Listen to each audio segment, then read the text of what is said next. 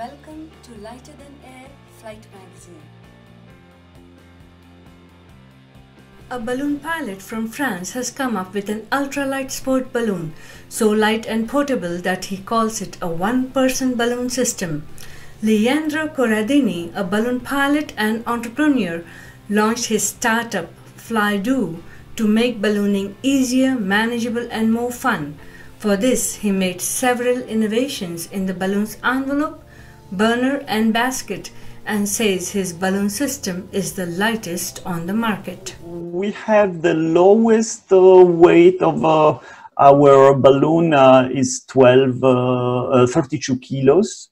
I should have a look at the documentation to translate this, but 32 kilos is our 1,200 cubic meters, which is slightly tight two-place balloon or a generous one-place balloon, I would say.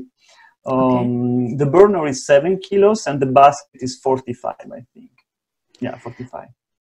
In the United States, his balloon would be a light sport aircraft. However, in France, the balloon falls in the ultralight motor category. And for that, Corradini had to motorize his balloon with a motor and a propeller. As some early balloonists experimented with the motor and propeller without any success, having them on the balloon is a revolutionary step. But Corradini explains that he added the motor and propeller to fulfill a regulation in France, which is required for ultralight aircraft. He explains that balloon pilots have an option to use or not use it, and it is a plug-in device. But there are certain uses to it, he says, and he is comfortable flying his balloon using the motor and propeller whenever he needs it. And also, well, it's a niche product that makes a lot of sense on a little balloon. The motor works if the balloon is small. I mean, we have pretty good performance, which might serve in specific circumstances and for niche applications when flying over forests, in canyons, for video expeditions or adventure expeditions. Or in my case, well, I'm used to fly with the motor in the mountains where I live. And well, I'm very comfortable having my motor with me. I mean, it makes sense, of course. Corradini says that the motor should not alarm anyone in any way, and as long as the short checklist and sequence to start it is followed, it will work fine, and the balloon system is very user-friendly. Okay. So it is basically steering with some limitations. You can steer it a little bit with some limitations. Yeah, you don't fight against the wind, and the speeds are very low. I mean, but it's designed to be used only when you need it. You don't have to imagine an experience of flight in which you use the motor all the time. Okay. It would not be if that's what you are going to do. Most probably you have chosen the wrong aircraft type. You know, okay. So it's for few specific situations is good. Even while landing, it may have some advantage over the target area. You can move a little bit back and forth.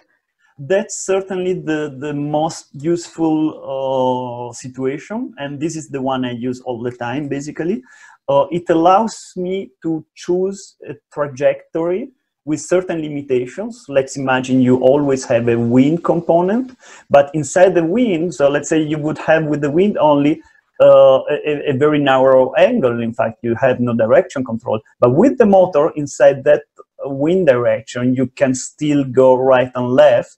And well, the lower the wind speed, the bigger this angle is, okay? So it changes the game completely, in fact. That's the point. I mean, you have a choice.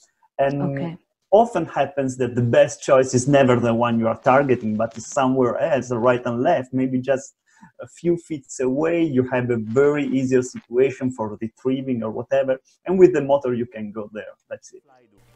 The idea for an ultralight balloon system came to Corradini when he was training for his balloon pilot's license few years back. He noticed that there could be a lot of improvements in ballooning technology to go light. So he looked for solutions. After 2 years of research and testing, he developed the envelope, the simple, compact but powerful burner, and the light foldable basket that can be transformed into a bike trailer.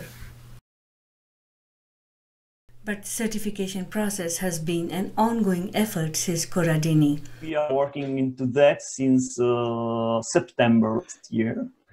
And at some point in the future, we will release something. But things go slow due to the nature of those type of things and due to also other circumstances that you can imagine and are out of control.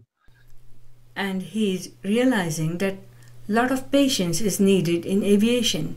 Besides, he says, he's setting up the company to look good in the long run.